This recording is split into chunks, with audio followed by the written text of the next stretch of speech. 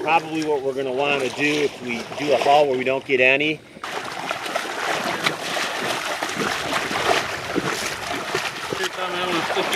All right.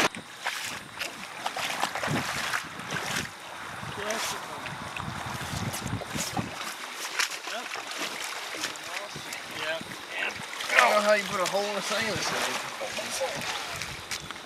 There we go.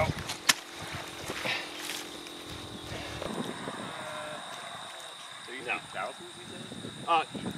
I mean, there would have been hundreds right in here, so probably this whole population, there would have been thousands, yeah. 15 to 20 is about having to do the whole diet normal. Yuck. I'll set them down in the bucket. Yeah, you want to look and see if you got any more of those. And I know there's a spring up above the bridge, so it'd be interesting to see if it's long range shape is there. Did anybody walk down there? No, we probably need to do that just to make sure it's dry. Brian said that we've never gotten them up there before. Oh, we have. Okay. Brian's wrong. Okay, good. Good. We have gotten them upstream, actually quite a ways upstream. Yeah. Get the whole thing thinned up. Stephanie, if you want to...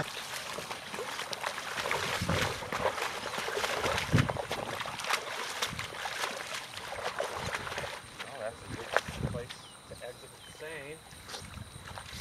I'm not dragging as much water through here.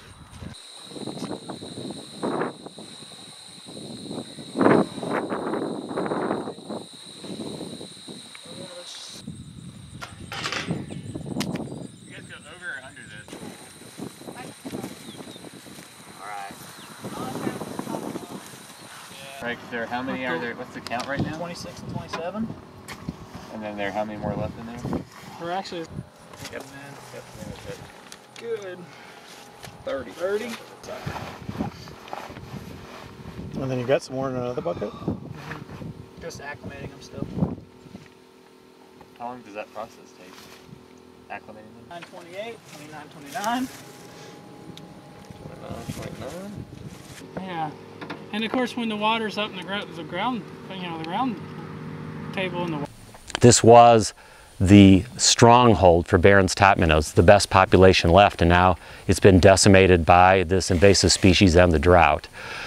But this work's important because if we hadn't rescued these 64, this entire genetic population of Barrens Topminnows would have disappeared. So now we've got these 64 individuals, we can propagate them, keep their genetic variability around in Barrens Topminnows, and reintroduce them back into other springs that don't have mosquito fish.